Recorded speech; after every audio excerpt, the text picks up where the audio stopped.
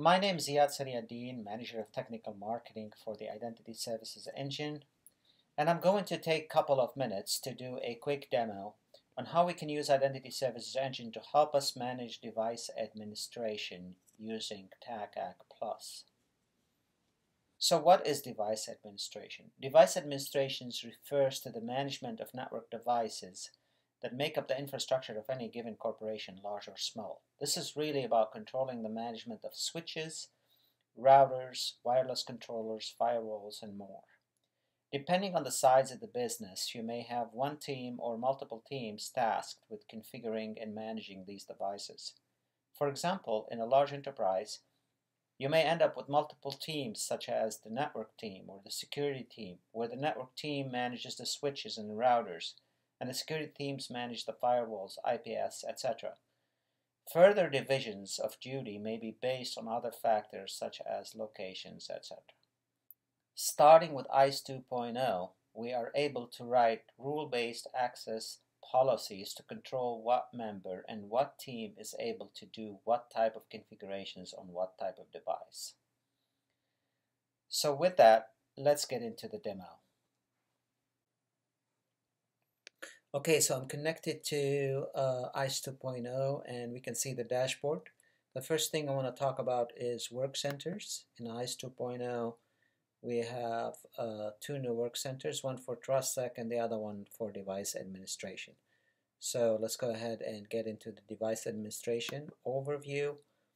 This is the place where, if you're new to ISE, probably it's good to start there in terms of configuring device admin, so we can prepare, define, and also go live and monitor. So under the prepare phase, we can create profiles and command sets. These are the command sets that we will end up using when we're configuring the policy. Also, under prepare, you could see the migration tool. You can use that to help migrate from ACS to ISE. Under the define, this is where we actually create the policies, and we're going to get into that in a minute. And the last thing is you can obviously write reports under monitor. So with that, let's go ahead and take a look at the devices that we have in the system. So I do have a good number of devices, but before writing policy, it's always a good thing to do is group these devices in different groups, such as based on device type, for example, network devices versus security devices. As I mentioned earlier, we normally see that in corporations, different teams, and based on location also, East and West Coast. So let's go ahead and expand that a little bit more. We can see iOS devices, wireless devices fall under network devices, and we got firewall, IPS, and VPN under security devices. A little bit more on the location. You got the idea.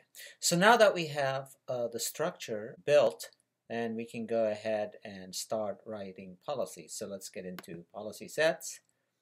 And just like anything we do in ISE, you have the policy sets that you can write. And here we have a couple of them. We have a policy set for iOS devices and one for wireless LAN controllers.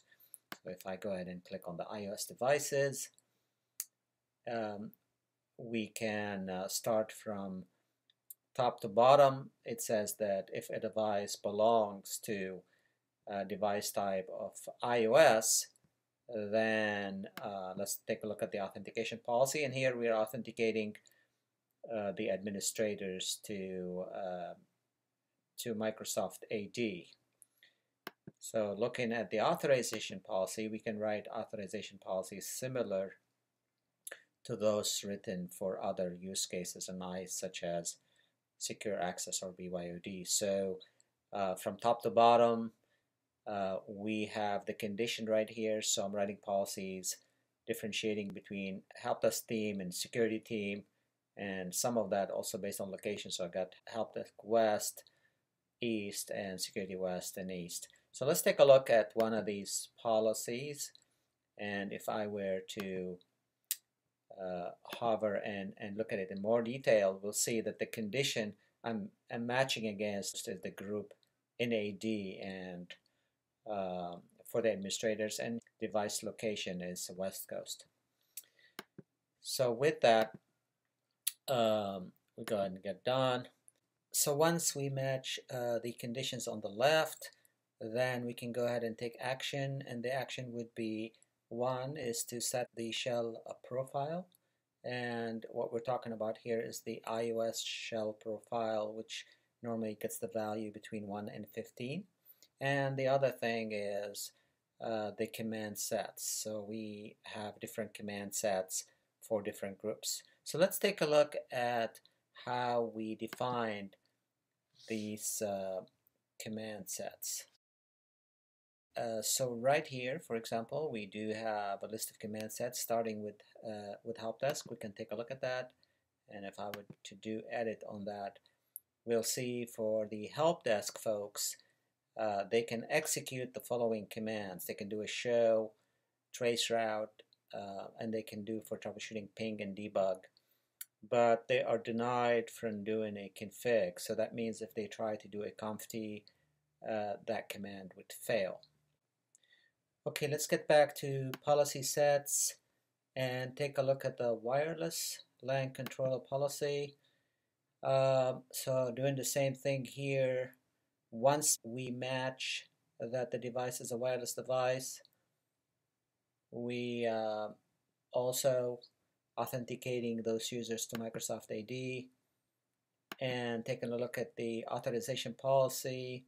This one looks a little bit different because the behavior of how we control wireless devices is a little bit different than the iOS devices. On iOS devices, we do a lot of command sets in terms of how we control who can configure what. On the wireless controller, we're actually managing things based on a role, and each role will give you access to certain menus when you're doing configuration. For example, here for help desk, we want to have them only be able to monitor, whereas a security person, they will have more access, so we're giving them the security access role. And again, if we were to take a look at the profiles for that, starting with the monitor only, we can edit, scroll down, and we'll see the role here is actually the value is monitor. And then if we look at the security access, we get a little bit more access right here. For this specific role, you should be able to have access to the security menu and also the commands menu on the WLC. So with that, let's go ahead and show you what happens from the admin perspective. So I'm going to get into the WLC, log in, and in here I'm logging in first as person named B. Jones, who is from the help desk team, and we'll see that he has access to be able to view the menus. And as I get into security, I'm going to try to configure something, so we'll go ahead and do that. We're going to try to configure, for example, another Radius server, so I'll enter the information, but when I try to apply, we'll see that the authorization failed. If I log out and log back in under a different user, this time Tom, who is from the secure access team, and we get into security and try to do the same thing, which is create a new AAA server, and when I apply, we'll see it did accept it this time. The last part of the demo is to take a look at the monitoring part. So if I go ahead and click on operations and go to the TACACS life log. Notice this is a new introduction in ISE 2.0. It's a different log from the Radius one. I should be able to see what we just did in terms of the monitoring aspect of it, that we now see the two logins, one from B. Jones and the other one from Tom from the secure access thing.